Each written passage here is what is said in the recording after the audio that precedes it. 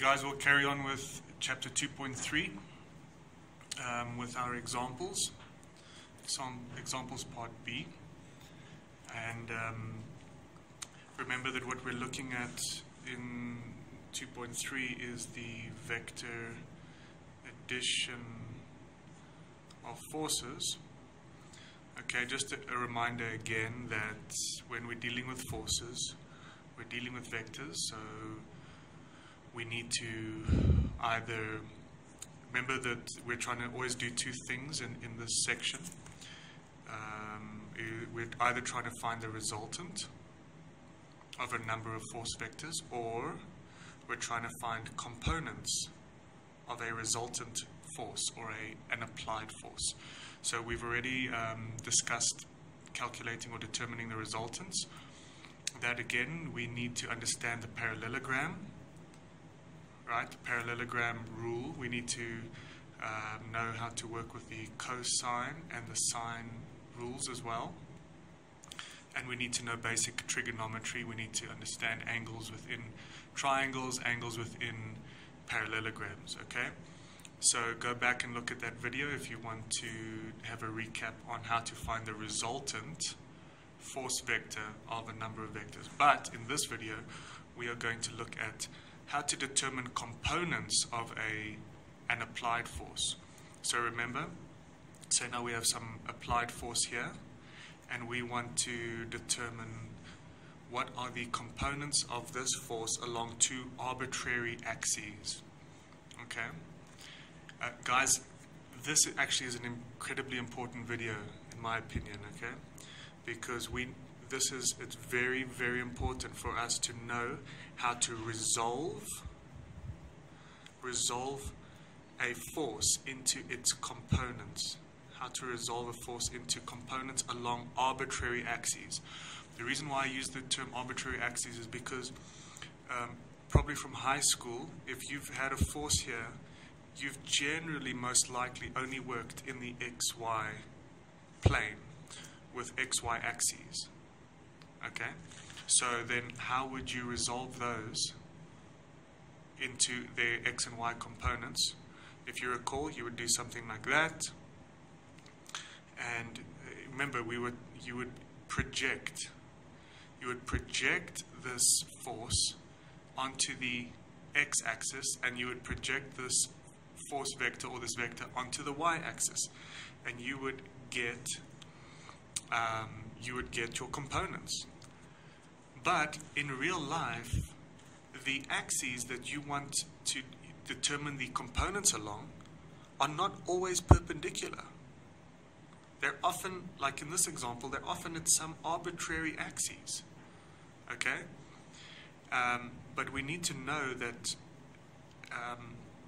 the parallelogram rule, again, is what allows us in all of these cases to determine what are the components.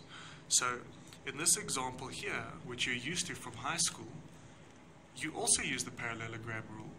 You just perhaps didn't know it. From the head there, we draw a line parallel.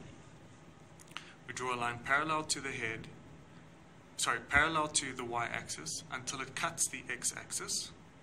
And from there, we draw a line parallel to the x-axis until it cuts the y-axis. And there we have our two components. Okay, but now let's come to a real-life example. Okay, and I'm using one from the 11th edition. It's 2.3 from the 11th edition. I'm just using this because it's something you haven't seen before and you don't have in your textbook, so perhaps something new. Okay, so what we see here is we see a member AB and a member AC, and these members are attached to the wall at B and C, and we have an applied force of 500 Newton at some unknown angle theta, and that angle between the member A, B, and the wall is 30 degrees. Okay? So,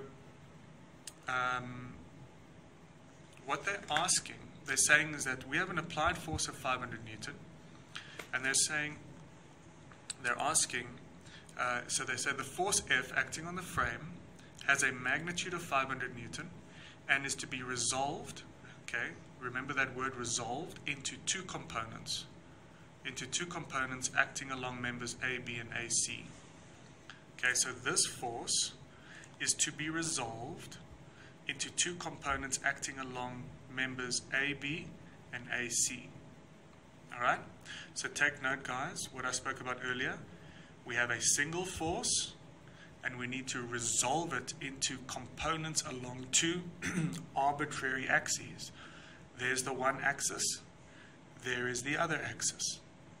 Okay, arbitrary axes. We have an applied force, we want to resolve it along two arbitrary axes. Okay, so that's what they want to know.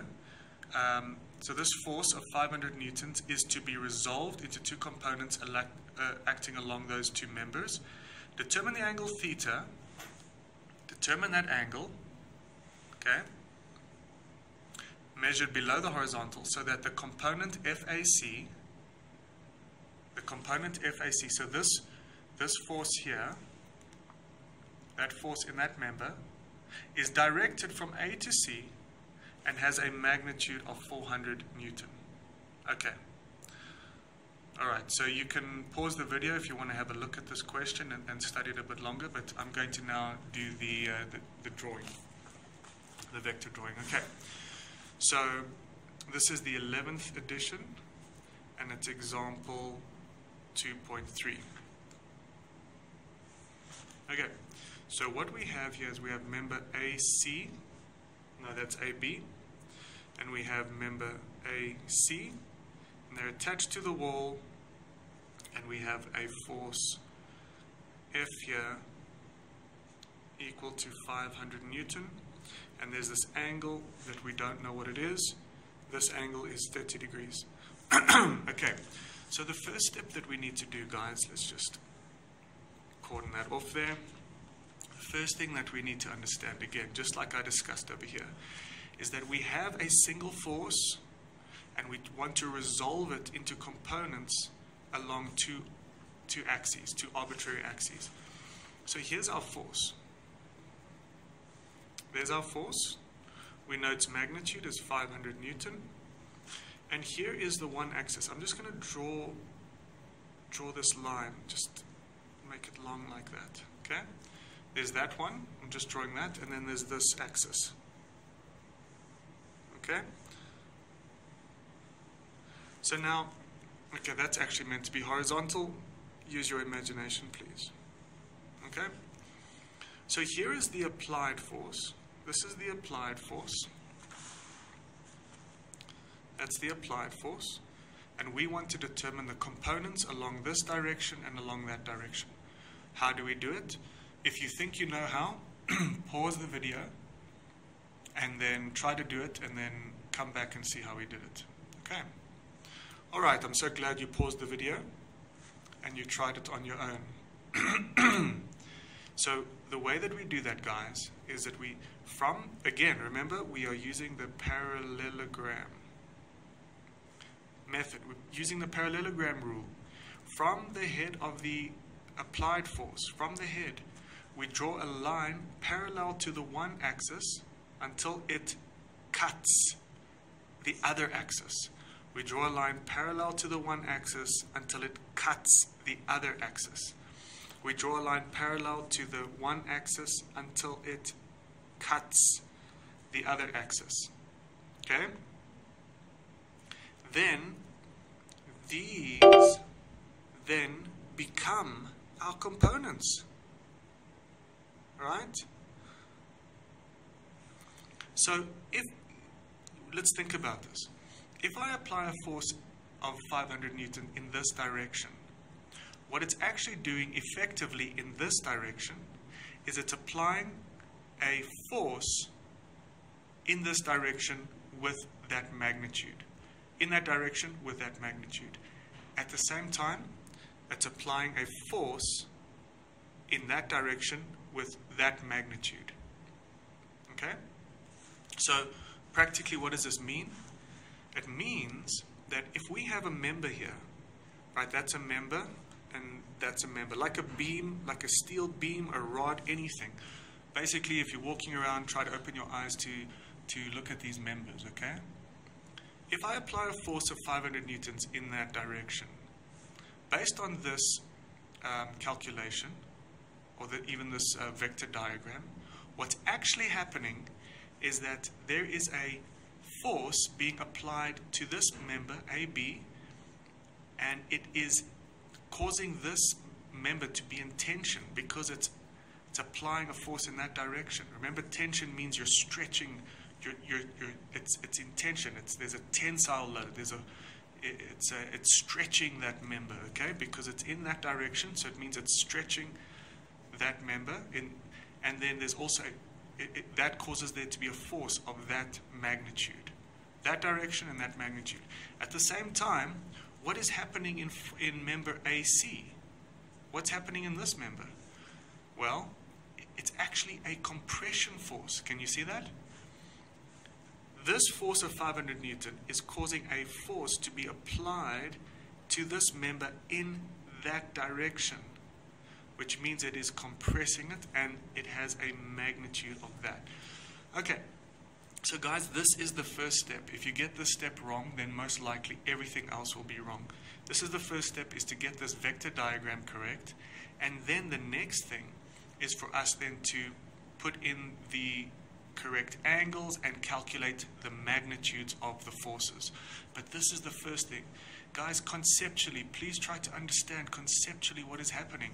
We are applying a force in this direction, but the result is that it's applying a tensile force, a tension force along this member in this direction. Okay? And it's applying a force along this member in that direction. Okay? Now we need to calculate the magnitudes and the angles. Remember that we don't know what that angle is, but we do know that that is a 30-degree angle. Okay?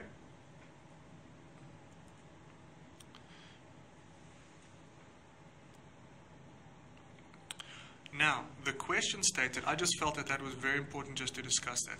The question states that it asks us to calculate this angle theta if this angle 500 produces a force of 400 Newton from A to C.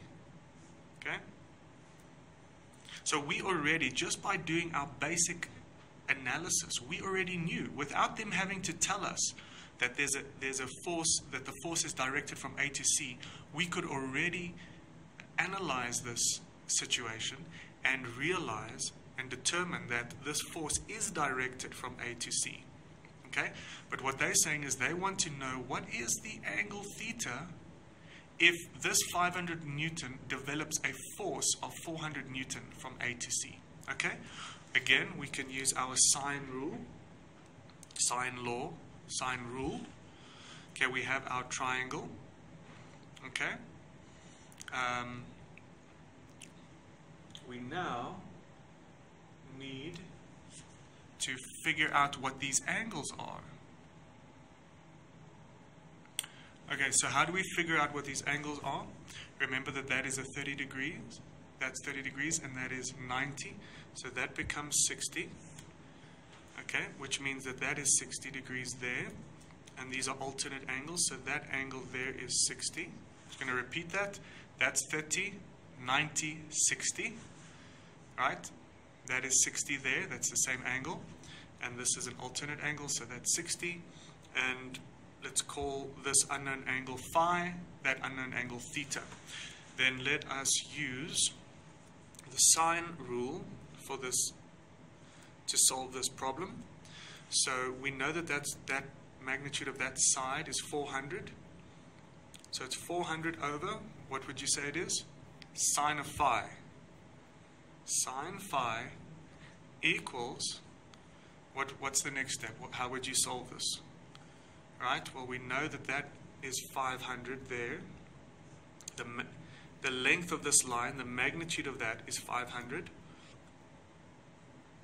divided by sine of 60. Okay, so we've got 400 over sine phi equals to 500 over sine 60. So if we calculate our phi, that turns out to be 43,9 degrees. So this angle here is 43,9 degrees. Okay? So, but the question was, what is the angle theta? Well, the angle theta is just then simply, if you add up all the angles within a triangle, you get 180 degrees. So 180 degrees minus 60 minus phi, which is 43,9, minus theta should be 0. And then if you calculate theta, it should give you 76,1 degrees, and that is below the horizontal.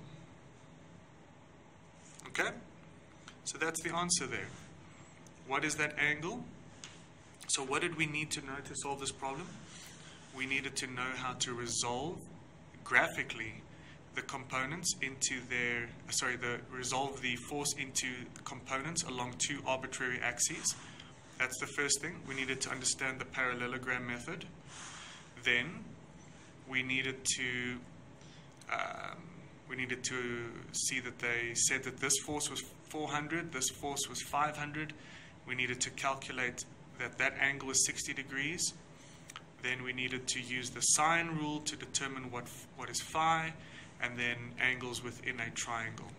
Okay, so that's the answer. But another thing which I think is actually quite new, perhaps, to our understanding, is I want to ask you, go and calculate what is the force acting along this member. Basically, what is that force there? What is the magnitude of that force? Well, how would you do it? You would use, if I'm not mistaken, no, you would use the sine rule again. You would use the sine rule. So that force there is that there, right? So the length of that vector is the length of that vector. So let's try it. Let's say, let's call it FAB, right? Because that's the force that's acting along that member, the magnitude, over, what would you say? We would say sine of theta, but we calculated theta to be 76,1 degrees. And we could use either 400 over sine phi or 500 over sine 60. So let's just, doesn't really matter. Let's use 500 over sine 60. And if we calculate FAB, we will see, we will see, if we calculate FAB,